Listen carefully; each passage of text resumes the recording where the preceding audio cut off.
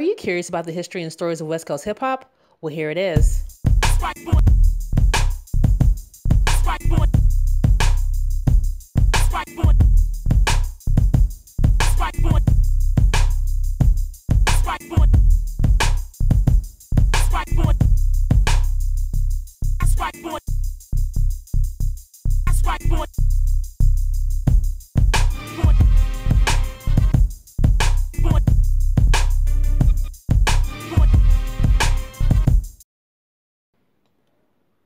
Los Angeles has a rich cultural and diverse history when it comes to art, dance, music, and especially hip hop.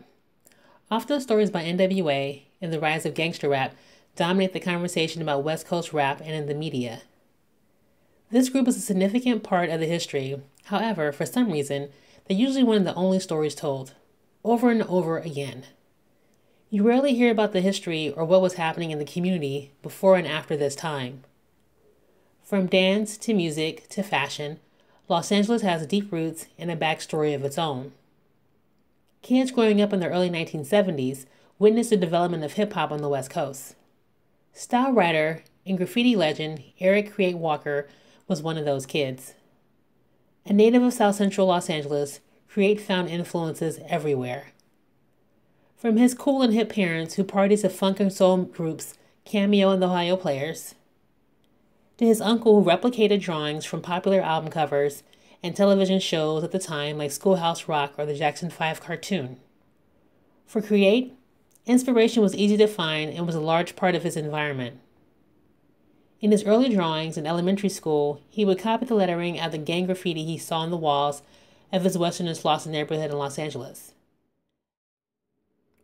As he soaked up the writing on the wall, literally, hip-hop as a music and art form made its way to the West Coast. Cre8 jumped right in. He tested out all the hip-hop elements: dance, graffiti, MCing, and DJing. During those early years, the standards of hip-hop were different. Participants were expected to do all the elements and be dope. This was the idea of a universal B-boy or B-girl. In his exploration of the hip-hop elements, Cre8 eventually found what would be his true calling: style writing, aka graffiti art. Even though this ain't the right interpretation of it, but I was told at that time you had to break, do graffiti, rap, DJ, and so forth. So I was doing almost all of them, not all of them, but I was almost doing all of them. And so I remember breaking started slowly dying out. Cause we used to have school dances at school. And when this is junior high school, the KDAY used to come to our school and you could pay a quarter at lunchtime. And at lunchtime you get inside the school dances in the girls' gym and they got the mix masters in there scratching on the turntable. It's all dark in the girls' gym. They got some colorful lights blinking around in the room.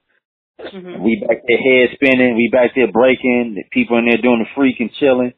And it was cool. You know? And I remember like them school dances, they start slowing down and breaking. You can't go in the party dancing, breaking and stuff. Can't dance with the ladies like that. So the dances start phase out and other dances started to come in and really be more popular. Like the Smurf, the WAP, the Freddy Krueger, all them silly dances, you know, all them and the Guest, all that stuff came out. And those was the trendy dances. And what ended up happening was once the breaking started fading out, I told my buddy, I remember, I said, hey man, if once breaking go away, man, what I'm gonna do? I said, man, I'm gonna focus on graffiti, man, cause I'm an artist and I'm gonna focus on graffiti art. And that's what I did. I wasn't no MC, even though I could write rhymes, but I definitely could draw. So I said, I'm going to focus on graffiti art. And next thing you know, I started focusing on graffiti art like real heavy, especially after I saw this book called Subway Art.